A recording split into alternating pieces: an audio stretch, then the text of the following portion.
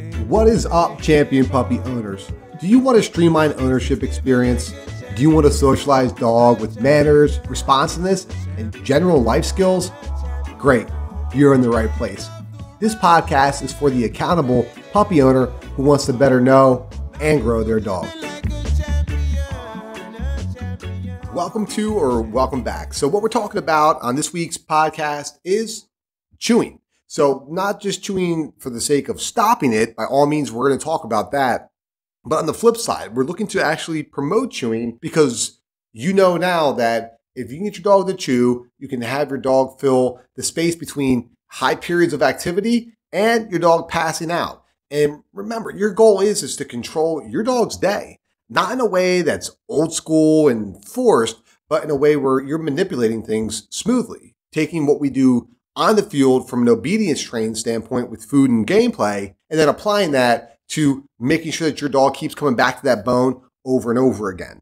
So we've used the Champion Chew Meter, really just taking 6 of like the core most important bones or chewing items that I've found over my 17 years in working with dogs and breaking them down from softest to hardest, knowing that your puppy is going to be most want to chew the softer, more consumable bones because they smell better, they taste better, they're actually consumable, so your puppy can get this bone in his belly quicker, and it just makes it a more easier bone to get to stick. And so what we started the week off was talking about some of the harder bones, the antlers, which there's both the whole and then the half antler. I typically try to get dogs hooked on the whole antler because if not, they'll chew out the marrow from the inside part of the bone of that antler. And then from there, they might not chew the rest of the bone, or at the very least, even if they do chew the rest of the bone, they're going to move through it quicker. And it's just a better dollar per dollar investment if you can get your dog hooked on that whole antler. Then we talked about the cheek roll. We like that because it tastes really good for dogs. It's semi-consumable, but it's not a super fast consumed bone.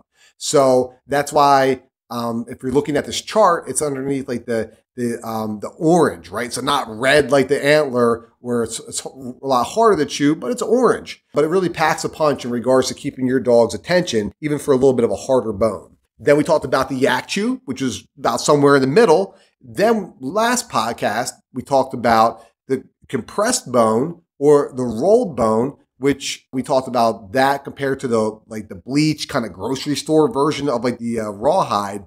And now today's podcast, we're going to talk about gullet sticks and bully sticks, both from a cow, but from different ends of that cow. A gullet stick is, and initially when I heard that, I thought, like I tell my kids, like jokingly, but like throw that food down your gullet. You know, like we're in a hurry, you got to get to school. And it is just that. It is the esophagus of a cow, and it's hollow, and it can be bought typically in either 6-inch or 12-inch, and they're consumed relatively quickly. They're not going to last all too long.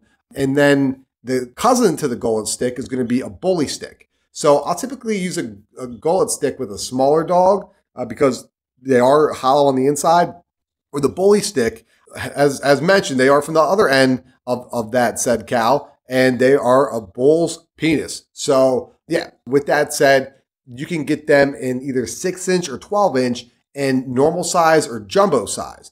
Now, depending on your dog, these might be too quickly consumed if you do have a big breed dog that's an adult dog. So you might find that these are just very expensive and your dog can plow through them kind of like potato chips. But if you have a puppy, if you have a dog that's a moderate chewer, these bully sticks might just be like the ticket to getting your dog past higher level distractions, as I mentioned before, when guests are coming over, when you're jumping on that web conference, keeping your dog up late so you can make sure that your dog is getting really good sleep. So you're getting really good sleep, right? And so these bully sticks, you want to take them away if your dog's going to consume them and then try to swallow them prematurely. Check out our website for Bully Buddy. It's, as I mentioned in a prior podcast, it's like this little plastic vise that you can put on there. So when it gets to the end, you are able to take away this vise that is attached to the small part of the bully stick. And then you can move your dog onto a different bone or hook your dog up with a new bully stick. So just remember, You want to get your dog hooked on the hardest bone possible. That way you can use the full gamut of the Champion Chew Meter, all 6 bones involved, and that way you have more cards in your hand to be able to play. You want as many bones as possible to pair your dog up with, because it's just going to allow you more versatility in being able to glue your dog to a bone. Even more importantly, having your dog habitually get used to chewing a bone so distractions can come about and your dog doesn't care. And so we're going to get this process to happen by doing umbilical cord training and really developing your dog's relationship with that bone, and not just buying a bunch of bones and putting them on the ground.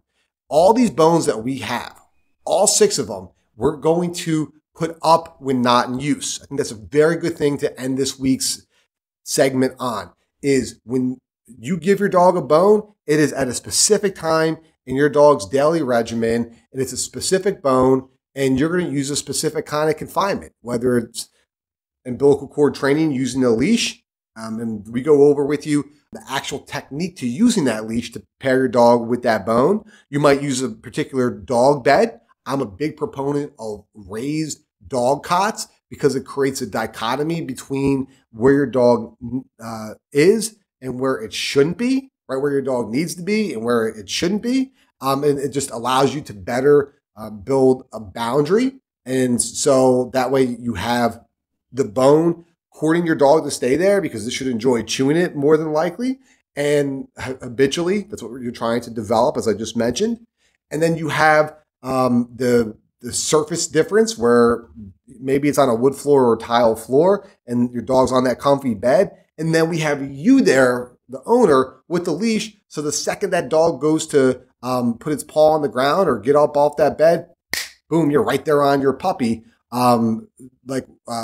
almost bum rushing it, creating a shock and awe effect. So your puppy realizes, no, this is where, again, I need to be. But we work that out through sit stays. So remember, on the field, we're going to do sit stays. We're going to have your dog in front of you, and when it attempts to get up, we're not going to let it get up. Now, we're going to reward your dog for staying there. We're not just going to do compliance and fear-based training, but we're going to not allow your dog to get up through verbal, leash, and body language, but we're also going to hook your dog for staying up so we can work on your dog's natural impulse control. And then we're going to apply that to keeping your dog what I call under my thumb. It's that under my thumb stance. And we have that in the champion stances, and that's available for you in some of the different mini courses and definitely in our actual boot camp. I hope you got a lot from this week's podcast, and you feel like you have 6 different kind of bones that you can go back and utilize to bridge the gap between extreme activity for as long as possible and extreme sleeping for as long as possible in a confined situation, typically your puppy's crate, until you develop your puppy out of the crate. With that in mind, check out championdogproducts.com. We have videos, descriptions, and staff there to help answer questions. If you have any questions about placing your order, we'll be happy to help. Make sure you tune in next week. We're going to be going over best practices in regards to confinement. So remember, confinement is going to help you with everything from behavior modifications such as nipping, chewing, jumping. It's going to help with potty training, separation anxiety, and just really the confinement is a great focus tool. It's not just used for putting your dog in a crate when you leave the home. I really want for you to use the crate all day in a very strategic way. So tune in, and next week we're going to cover that topic in depth. Remember, champion puppy owner, action over anxiety, discipline equals freedom. Take the next step, do what you know how to do. Drive the puppy training process. Truly commit yourself to this and hit it hard for a short period of time so you can stop working on your dog and simply enjoy them. I'll see you next time.